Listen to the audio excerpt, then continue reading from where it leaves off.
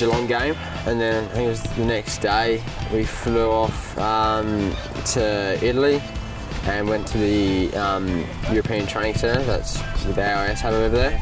Then we flew across to England and London, so we had a really good time there, a bit of time off, and went shopping, that sort of thing, and then ended up going to Turkey for the Gallipoli dawn service, which was amazing, and yeah, it was something you always want to do, and yeah, I'm pretty happy to come back, pretty tired, and had a great trip.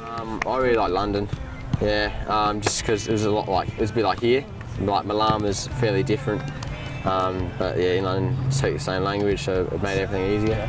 I love London, just the shopping. Yeah. Shopping's pretty good, so I'd love to go back there. Yeah, I brought a fair bit. It's pretty hard to pack it into all my suitcase, but I got it all in there, so it was good. Yeah, I'm probably same as Matthew. Probably went there for a shop, brought some jeans, some shoes, and a jumper. But yeah, that was a good experience. Yeah, I'll have to go with the other boys too. I think London was probably the best place. Yeah, big city, and just to experience a big city. Yeah, the food wasn't too bad. Pretty average.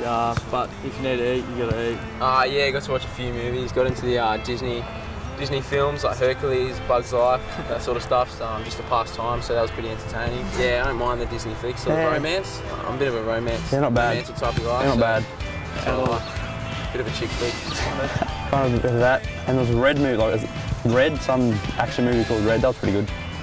So, was that to go with the hair, or is that a joke, or are you trying to be funny? Yeah, I think so. A little bit. I was into the games and a bit of iPod, so a bit of music, killed time. So yeah. And sleep too. And sleep.